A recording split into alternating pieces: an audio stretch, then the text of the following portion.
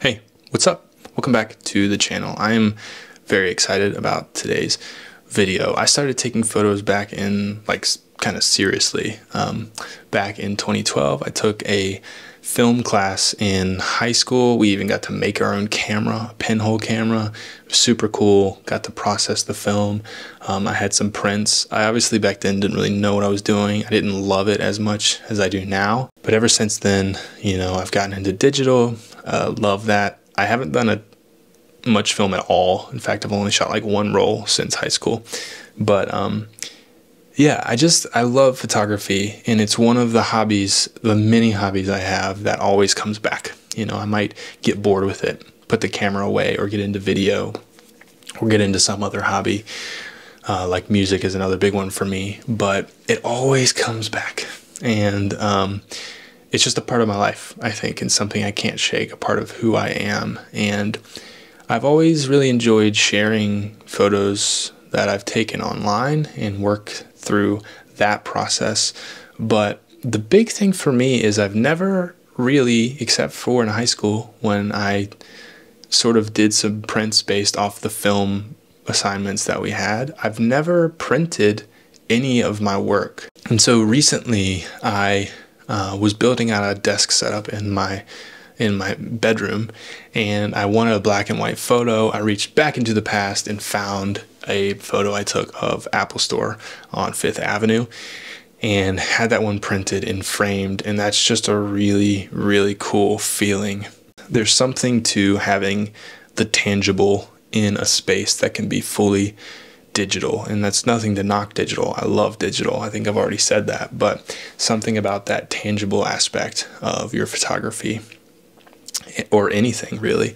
I've recently, random side note, started typing on a typewriter at work, which has been cool. Every morning I walk in, share my thoughts on a page of white printer paper on a typewriter and file it away. There's just something very freeing and non-distracting about that. But in terms of the tangibility of a photograph, I don't know. It's something I haven't really explored. I think it was last year, September or October, I decided to just really dive into photography again. I was watching a lot of street photographers and getting really interested in that format of photography. And so I ended up I sold a bunch of other camera gear that I had used for video in the past to put towards the Ricoh GR3, which I'm sure you're aware of it. If you're not, little point and shoot, kind of a sleeper. If you're not familiar with the photography world, maybe you're just a random person walking by on the street, this looks like some little tiny camera that maybe your parents would have taken to Disney World with you to get family photos on. So it's very unassuming. It's the perfect street photography camera, in my opinion, because it's so unassuming. The sensor's pretty large, and it just takes outstanding images. There's great film sims on this thing. I've talked about it in previous videos, but this was my new street photography camera. I had a Sony A7 III that was just way too big. It had a huge Tamron lens on there. So I started taking street photos whenever I could. I would try to go downtown Roanoke. This was last year, in 2022. I had the privilege to be able to go to New York City on a business trip for a conference there, and I was able to get out 2 times, one at night and one during the day, to take some street photography. And I actually was able to go down 5th Avenue to the Apple Store, which was just a cool kind of full circle thing with all this photography stuff. But the biggest thing for me is I've been getting more into photography, and I've seen a lot of photographers post, zines or photo books or collections of their images for sale, but I just really wanted to print some of my photos. And so I had been looking around all over the internet trying to find the cheapest, easiest way of just throwing my favorite photos from last year into a book. And I finally found one. I literally created the book on a few different sites, spent the time to do that, and just wasn't happy with how it all fit together. Finally, I was able to get this made, which is nothing special. It's just 100 of my favorite images from 2022, which I did on a site called Blurb, which I'm actually an affiliate for now. So if you want to print some of your images, we can talk about this more later, check the link in the description below. You get a certain percentage off, which will hopefully help you get into printing your own stuff as well. I think what I liked most about Blurred, and like they didn't sponsor this or anything, I'm just sharing with you because I scoured trying to find something, and there's not a lot out there, and there's definitely not a lot of printing sites that are street photography focused or like zine focused. It's usually like wedding photos, or you know, if you're a certain type of photographer for families and stuff, making photos in that way, or like family memories. Artifact Uprising is a great company, but it's very much not really for street photographers. But yeah, I think the next biggest thing was just like the UI design of the image upload and arrangement process on some of these sites is just trash. And Blurb became my favorite one because just uploading to the site and arranging is easy enough. But the second thing is they have a downloadable software where you can just upload straight into that, which makes that part easy as well. And I didn't want any sort of fancy layout. I wanted to just have my landscape photos be as big on the page as they could and centered, and then my portrait photos be as big on the page as possible and centered. And so I, found Blurb was the best option for me. They have options for selling these things, which I'd be happy to sell this to someone watching. I just figure no one really wants to buy my work right now. And I know I'm right on that. But if for whatever reason you want to prove me wrong and you want to buy my work, let me know in the comments, and maybe I can set up a store or something in the off chance. But really, I just wanted my own copy. I wanted to have something to put on the coffee table, something to show friends and family when they wonder, like, why are you taking pictures of random people on the street? I wanted to show them the art, I wanted to show them the result in a tangible way.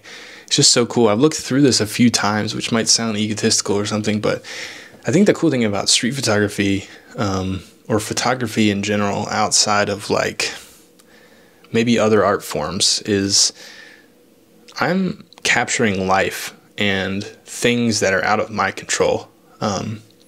Maybe I'm able to compose an image really well, or play off lighting really well, or find color, but honestly, I'm just capturing life in these moments in life. And so I look back through these images, I'm looking at people and what they're doing. I'm noticing things I didn't even notice when I took the photo, or when I edited the photo, or when I literally put it into the printed book. There's literally an image in here that's really dark in New York City at night, of a guy working at like a convenience stand thing, and it's raining, people walking by, and there's a lady in the dark looking straight at me, straight into the camera, and I had no idea. Literally didn't know until I put it into this printed work, and I could see those dark areas better. So I think there are probably a lot of benefits to having your work printed.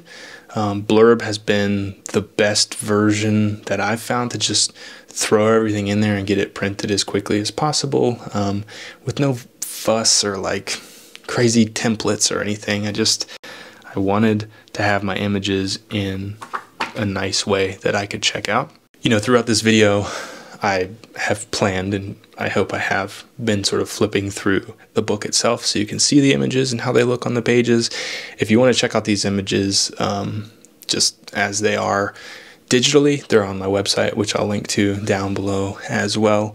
But yeah, if you like what you see, and in an off chance you want to buy this from me, let me know in the comments, and I'll be happy to set up a store, even if it's just one of you.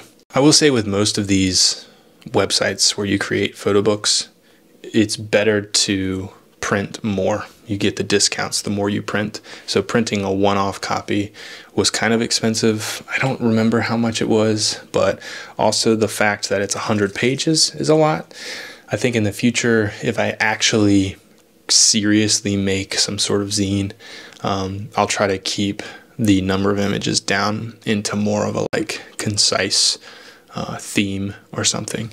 But I think at the end of each year, I would love to pick like my favorite photos from that year, maybe 100, maybe less, and put them into a book like this, just so I have this catalog, this physical analog catalog that I can look through and see not only the images I took, but how far I've come in photography as well.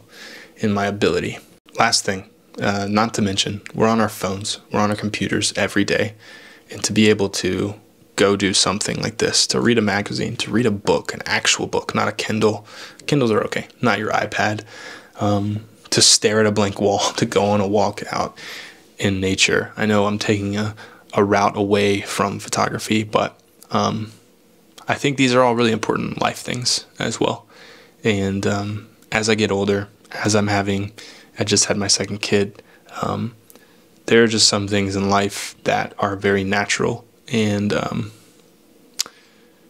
don't know, feel more like what we should be spending our time doing. And I think the more I cut back on technology and screens and think about the present here and now, physical things to purchase and buy and entertain yourself, your family with, it's just special. So yeah, if you've ever thought about printing some of your photos, I would suggest don't hold back. Like, don't think you're not good enough.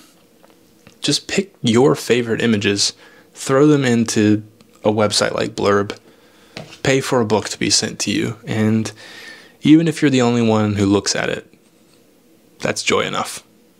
And I think that's what makes it worth it. Thanks so much for watching. If you want to print your own photo book, check the link in the description below. I appreciate you all. Subscribe if you're new.